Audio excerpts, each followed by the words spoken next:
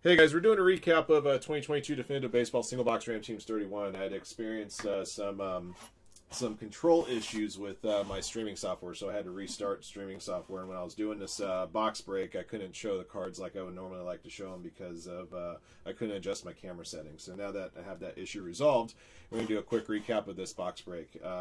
Once again, thank you guys for joining in. There will obviously be another video of us of me opening the box and showing you guys the cards and doing a draw. The only problem was I had to hold the cards like this so that you guys would be able to see who they were.